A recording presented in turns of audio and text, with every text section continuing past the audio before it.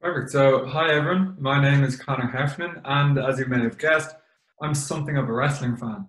So, this is both a great opportunity for me to share my research, but also a really cool way to connect with like minded people and hear what other individuals are doing within this space. Now, I want to begin, therefore, by thanking Carrie and her team for putting this together. So, while our American contributors may have grown up with iconic stars like Hulk Hogan, Andre the Giant, Ric Flair, Superfly Snuka, and my own personal favourite, Kerry Von Erich, those of us in Britain and Ireland had giant haystacks, Big Daddy, Big Jim Harris, Kendo Nagasaki, King Kong Kirk, and a host of other family favourites grappling for pride and prize. American wrestling's most iconic moment of the 1980s, Hogan's body slam of Andre the Giant in 1984, was nothing compared to Big Daddy and Giant Haystacks fighting it out at Wembley Arena in 1981. Put simply, British wrestling was a different world to its American cousin. Hogan may have told kids to eat their vitamins, train hard, and say their prayers, but Big Daddy taught us to chant easy, easy, easy over our defeated foes. Unabashedly working class, British wrestling was equal parts soap opera and pub brawl. Our heroes were not muscled and glistening supermen, but oftentimes beer-swilling hairy men whose endurance rarely lasted beyond 5 minutes. British wrestling was inherently unglamorous, and that was part of its appeal. It spoke to the crowds, those watching in the arena or those viewing it at home through ITV's World of Sport broadcast. Now, my talk today speaks to that unglamorous nature of British wrestling, an element which perhaps explains its successes during the 70s and 80s, but most certainly also its downfall. Today's talk looks at one of the sport's greatest tragedies in Great Britain and its immediate aftermath. In 1987, Big Daddy, shown here, and Greg Valentine faced off in a tag team match against King Kong Kirk and King Kendo at the Hippodrome in Great Yarmouth. And although well attended, the arena was a far cry from the packed Wembley Stadium shows Big Daddy enjoyed during the 70s and 80s. Now, the match was, by all accounts, an entertaining one. Over the course of 15 minutes, Daddy, Kirk, Kendo, and Valentine traded barbed, heavy blows, and big slams. The contest ended after Big Daddy pinned Kirk following his signature move, the Big Daddy Splashdown. As the crowd cheered, Daddy, whose real name was Shirley Crabtree Jr., came to a terrifying realization. Kirk, who was by then one of the better-known wrestling personas, was no longer breathing. As pandemonium ensued, Crabtree, the promoters, and several others attempted to revive Kirk, but owing to his large size, the medical staff and attendants were unable to help him, and Kirk died en route to the hospital. Now, in the aftermath of the contest, Daddy and the promoter Max Crabtree were forced into a series of difficult questions, interviews, and public appearances. Although it seemed to many that Daddy had delivered the deadly blow, subsequent reports by the coroner ruled that a genetic heart problem resulted in Kirk's death. In the press, a confused narrative emerged surrounding Kirk's death and Daddy's role within it. For some, the death was emblematic of the dangerous nature of wrestling as a sport, Daddy's reckless fighting style, and the demise of British wrestling. For others, Kirk's death was a freak entertainment accident. Depending on the reporter, depending on the group, depending on the fan, Kirk's death was the result of a debilitating and poorly paid profession, or the noble death of a feared fighter. For Daddy, he was forced to assert the validity of British wrestling while simultaneously expressing his condolences towards Kirk's family. Studying the aftermath of Kirk's death, the months following his passing, specifically media reports of the fight, my presentation highlights the strained nature of kayfabe, that is, the deliberate nature of misrepresentation in British wrestling. As the nation came to grips with Kirk's death, the sport and its athletes struggled to draw sharp boundaries between fact and fiction, especially when it came to Kirk's opponent, Big Daddy. So it's at this point that I should probably take a few moments to introduce those unfortunate not to have grown up with British wrestling. And at this point, I'm very fortunate indeed to rely on a series of books written by John Lister, Simon Garfield, Greg Lambert, and Carrie Dunn, which have shed light on the weird and wonderful of British wrestling. Now, one work that I'm particularly indebted to is Benjamin Nitherland's recent study of British wrestling. Beginning with its origins in the late 19th century, Nitherland traced the evolution of British wrestling from a once serious and competitive sport into a pseudo-sport which traversed the line between sport and theatricality. Now, importantly, Litherland stressed the fact that from the first half of the 20th century, British wrestlers were forced to walk this tightrope between their onstage personas and their private selves. Now, this is not unique, of course, to wrestling, but the personal aspect of the wrestling persona often gives a heightened sense of disreality. Now, the heyday of British wrestling, if I can call it that, came from the 60s, 70s, and 80s, and pivotal in this growth was the introduction of television broadcasting in the form of ITV's World of Sport broadcast. Now, wrestling was first broadcast on the then new ITV station in 1955, and initially shown sporadically, wrestling finally achieved a regular TV slot when it became part of ITV's World of Sport programme, shown every Saturday from 4 to 4:45 p.m. This is right before the football scores, so it was prime television watching. Now, introduced by the irreplaceable Ken Walton, whose footage is still found on YouTube, World of Sport boasted audiences totaling over 12 million viewers at its peak. The programme brought wrestling into the homes of British and Irish viewers and helped to normalise and popularise the sport. Now, this is at a time when 3 channels on the television was the most that you could hope for. And like their American counterparts, British wrestling was defined by heroes and villains, by now racially questionable stereotypes, and by tales of struggle and strain.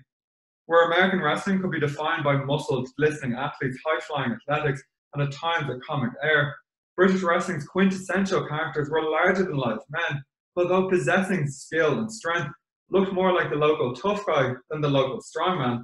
And the focus of my talk today, Big Daddy, was emblematic of this. Shown here on the left, facing off against his once tag team partner and ultimate rival Giant Haystacks, Big Daddy, or Shirley Crabtree Jr., came to dominate British wrestling alongside his brothers in the 70s and 80s. Employed initially as a worker in a textile factory, Crabtree spent his early life as a lifeguard, rugby league player, and cold-string guard before coming to wrestling during the 1950s. Under the guidance of Norman Morrell, who wrestled for Britain in the 36 Olympics, before going on to become a promoter, Crabtree entered the sport in 1952. By the decade's end, Crabtree was a fan favourite under the moniker of Blonde Adonis Shirley Crabtree. And moving between Great Britain and Europe during this time, which would be the equivalent of an American wrestler moving between North America and Japan, Crabtree honed his craft and gained a series of titles to boot. But this did not ensure any job security. Crabtree wrestled throughout the 50s and 60s, but frustrated with the lack of permanent employment, became a sporadic and part-time wrestler. Now, his star began to fade, and it was not until the mid-1970s when his brother Max Crabtree asked Shirley to come back to the ring on a permanent basis.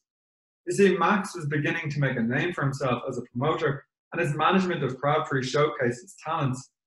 Eventually, Crabtree returned under a new name, Big Daddy, and during this time in the 70s and 80s, Big Daddy was the name to beat in British wrestling. He faced off in iconic wrestling duels with wrestlers like the masked Kendo Nagasaki, who Big Daddy unmasked. He formed a tag team partnership with Giant Haystack, shown here, which totaled in excess of 50 stone in weight, and I don't know what the conversion is for our American friends. Now, Giant Haystacks and Daddy split up from their tag team partnership in '77, but Daddy's star continued to rise.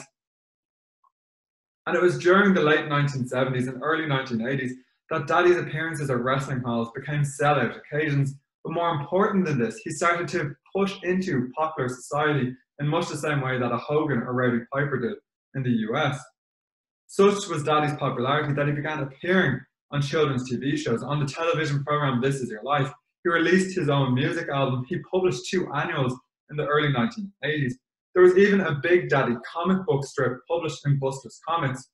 And Daddy's fandom, those who appreciated Daddy's efforts, came from across the class spectrum in Britain, from the lowly factory worker to the Prime Minister of England, Margaret Thatcher.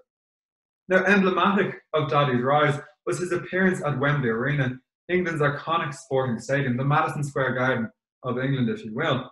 Big Daddy's matches came against the Canadian John Quinn in 1979 in front of 10,000 fans, and again against his arch-rival Giant Haystacks in 1981.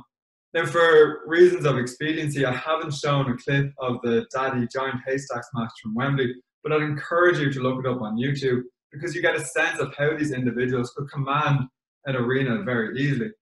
Now, importantly, Daddy won these 2 Wembley bouts, further solidifying his star and his fame.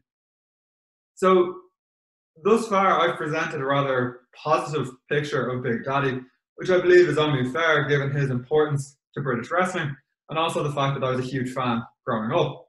Now, that withstanding, his dominance was not without critique, it was not without criticism. An article by Andrew Ross, Stephen Hardy, and the previously mentioned Benjamin Litherland stressed the damage that the Crabtree family inadvertently inflicted on British wrestling. During these decades, the 70s and 80s, the largest British promoter was Joint Promotions. Joint Promotions was run by Max Crabtree, Daddy's brother. As the three scholars indicated, it was either through nepotism or short-sightedness that Joint Promotions continually pushed individuals like Big Daddy to the detriment of up-and-coming stars. There was, many felt, something of a bottleneck at the top. Dave Soulman Bond, one of Daddy's contemporaries, later told Simon Garfield that despite Daddy's talent and success, his lumbering stature ultimately hurt the sport. Daddy was a trained wrestler and by all accounts a strong man. He was, however, not a man made for athletic jumps, long-lasting matches, or some of his contemporaries argued real panache. His success was built on and justified a wave of large, some contemporaries claimed unfit, wrestlers who were pushed ahead of smaller, younger, and more athletic talents. Now, these two critiques were to tragically coalesce toward the tail end of Daddy's career. So, Daddy wrestled well into his 60s. He only retired in 1993, but it had become clear to many that by the mid-1980s, his time in the sun was coming to an end. Certainly in 1985, ITV ended its broadcasting of wrestling, and with that, for understandable reasons, the sport moved into a downswing. This helps to explain and justify why the grandeur and glamour of Daddy's fights began to recede. Now, emblematic of this was that scheduled tag team match involving Big Daddy, Malcolm King Kong Kirk, shown here, King Kendo and Greg Valentine at the Hippodrome in Great Yarmouth in 1987. The match was part of a series of bouts in Daddy's feud with King Kong Kirk. Kirk, who also moonlighted as a bouncer in nightclubs, was one of the sport's most endearing characters. Highly respected by British and North American wrestlers, he fought against Bret Hart and Andre the Giant at different points in his career. Kirk was, by the 1980s, an embodiment of many of the issues then facing British wrestling. He was getting older, had come to dislike wrestling to the extent that before the tag team match against Big Daddy, he informed his wife that he had fallen completely out of love for the sport, and he was in a troubled financial situation. He couldn't refuse the payday, even though the pay for British wrestlers in the 1980s had grown very small. Now, such discontent on Kirk's part was not apparent to the audience that night, who by all accounts were treated to an eventful match. As the wrestlers moved towards the home stretch, disaster struck. Daddy finished the match with the iconic big splashdown move, which in effect was a belly flop on top of a fallen opponent. Kirk was pinned for a 3 count, and as Daddy celebrated, it became apparent that something was wrong. Max Crabtree later told of what happened. Mal was still on the floor. Most wrestlers after a fall would either get to their feet or roll under the bottom rope of the ring, but you could see something was wrong. Shirley tells the second I see it and runs to the ring, but of course Mal was in the early process of dying.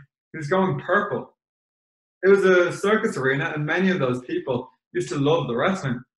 The head of a Slavonic pole act was watching. He got in the ring and he knew what was happening too. We were trying to work the chest and the ambulance men tried. The problem was the poor man had died in the ring. He had such an enormous girth, about 25 stone, and we couldn't get him out. We had to take the ropes down, and he was announced dead on arrival at the hospital. Now, Big Daddy and Max Crabtree were immediately brought to a local police station to give evidence, but were soon deemed innocent. And a later coroner's report reiterated Daddy's innocence, claiming that Kirk had suffered a heart attack during the match. But this did little, however, to assuage public anger and public interest and public intrigue against Big Daddy. And the aftermath of Kirk's death highlighted the tensions underpinning British wrestling. As in North America and other parts of the world, wrestlers operated in that strange nexus between fiction and reality. Kayfabe, the wrestling term given to the art of deceiving the audience, lay at the heart of this tension. Now, in general terms, kayfabe is most commonly applied to the presentation of wrestling as real rather than scripted. Now, this, as you can probably guess, presented problems in dealing with Kirk's death. Was it the result of a cruel and grueling sport, or the outcome of a script gone wrong, of an entertainment performer treated poorly? Now, Daddy in particular was forced to navigate this rope. And in the aftermath of Kirk's death, two very clear camps began to emerge, both within the sport and within the media. Those who claimed that wrestling was a, quote, real, unscripted sport, and those who believed that it was staged and therefore endangering performers' lives. The former camp, those who maintained wrestling's integrity, was led by Daddy and his brother Max Crabtree, and indeed by the promoters, Joint Promotions. The day after Kirk's death, Daddy wrestled another tag team match with Greg Valentine against Giant Haystacks and Mad Dog. Now, entering to a hero's welcome, although this decision was later criticised, Daddy told the audience that, as you all know, King Kong Kirk bit the dust for the last time. Like him or not, he was a tough guy. Continuing, Daddy told the audience that his belly flop splashdown, the move used on Kirk, was, quote, a legitimate tactic whose purpose was to catch my opponent off balance and come down on top of him with the entire weight of my being. Many people have said it's not for real, but none will get in the ring with me to prove it. Now, later justifying his decision to wrestle soon after Kirk's passing, Daddy claimed that I know King Kong Kirk would have gone on, and he would have wanted me to go on. It's a tough business, it's a tough sport, and on that night, King Kong's Kirk's strength was phenomenal. He was as strong as any three men. Now, other less extreme proponents of wrestling stress the hardship of the sport, claiming that matches were not pre-scripted and that each athlete took his life into their own hands whenever they entered the ring. Now, opposing such views were those obviously aware and open about wrestling's scripted nature. Now, the idea that wrestling in Britain was scripted was not a new idea, and again, Benjamin Litherland's book does a great deal of excavating these discourses, but it was still an interesting critique coming at this time. The Liverpool Echo argued that professional wrestling is rightly classified as entertainment rather than sport. This makes the death in the ring of King Kong Kirk even more of a shock. One of Daddy's former opponents, the Irishman Tony Kelly, argued that because wrestling is scripted, Daddy's actions were reckless.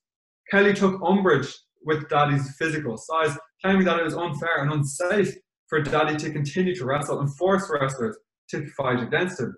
Tony Kelly argued that wrestlers who were at a level below Big Daddy and Giant Haystacks, then still the superstars, were poorly paid and poorly treated. And again, the fact that Big Daddy and Giant Haystacks could command £100 a night for their appearance fees versus King Kong Kirk, who could command £30 or less, seemed to reiterate this fact. Now, Bernard Purcell of the Evening Herald broke down the, quote, rules of wrestling as mapped out in advance with corresponding choreography and well-rehearsed surprises. Purcell argued, and it was a common belief, it wasn't just Purcell and Kelly, that £30 for Kirk's appearance was far too low, and that those controlling the sport, the Crabtrees, Max and Shirley, were responsible for the wrestler's ultimate demise, but indeed were responsible for very unsafe conditions for wrestlers across the board. So within these two camps, two opposing opinions arose, and initially two opinions about Big Daddy arose. The first, the one which claimed that wrestling was a real and tough sport, depicted Kirk as a great athlete, which undoubtedly he was, who was felled by the difficulties of his sport. By framing it solely as a sport, this largely absolved Big Daddy of any blame. Those, however, who took umbrage with wrestling's scripted nature presented the Crabtrees as controlling and cynical promoters who placed wrestlers' lives at risk in order to enrich and aggrandize themselves. So depending on how one viewed wrestling, soured or coloured how one viewed Big Daddy and Max Crabtree's involvement. And it was, of course, very difficult to shake the Big Daddy persona in all of this, the bombastic Big Daddy persona. Some talked of Daddy's rough and ready wrestling style, arguing that maybe his skill and strength had proven too much for Kirk. Others believed that Daddy's bombastic public persona was illustrative of his private self. When Big Daddy declined attending Kirk's funeral in order to avoid overexposing the family to even more press attention, some newspapers couched his decision in Big Daddy's feud with King Kong Kirk. Prior to the tag team match in which Kirk tragically passed away, they had been feuding for several weeks, And some newspapers claimed that Daddy simply couldn't let go of his anger and resentment towards Kirk, that anger that had festered during their rivalry, hence his decision not to go to the funeral. So there was, in short, a very definitive camp which couched Kirk's death in the language and storylines and characters of wrestling. But others took issue with the working conditions of British wrestlers, the Crabtree monopoly over power, and the poor physical condition of aging wrestlers who are continually getting the top spots to the detriment of younger and more athletic talent. Here, Daddy, Crabtree, and Max Crabtree and Joint Promotions were presented as shrewd and self-aggrandizing businessmen who presented a false charitable front while simultaneously exploiting their fellow performers. Now, the reality, of course, is that neither camp was entirely correct, but the struggle, the negotiation between these two opinions spoke to the continued tension between British wrestling's position in that sport entertainment nexus. So we see here then the strained nature of kayfabe, that is the deliberate nature of misrepresentation in British wrestling. As the nation, the media and fans and other wrestlers sought to come to grips with Kirk's tragic passing, the sport struggled to draw sharp boundaries between fact and fiction, and this tension was never really resolved. It just sort of petered out as the years went on. But on that note, I think I've done my fair share of talking. If you want to know any more about me or my research, please feel free to email me, tweet me, or cyberstalk me, whatever works. And I thank you for your time and your attention. Thanks again to Kerry Lynn and the association for putting this together. I look forward to any comments, questions, and hopefully not too many criticisms that you might have. Thank you.